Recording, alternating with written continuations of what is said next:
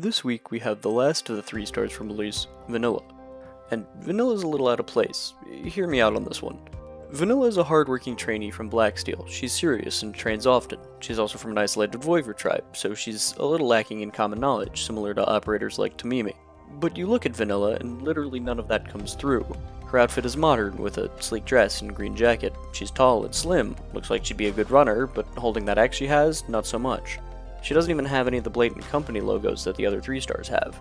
The only part of her design that's telling is her face. She's meant to be a trainee, and has a soft look to her with a hint of nervousness that relays that. Overall, Vanilla's an appeal to Gabmoe, I think. When you look at just her, she gives off vibes of an inexperienced office lady, and then you look at the axe and find out she's confused by modern society and things like automatic doors. I kinda get it, it just doesn't appeal to me. Thanks for watching, remember to like, comment, subscribe, check out the channel for more, or follow my Twitch if you want to watch me play games. Until next time, Gooby.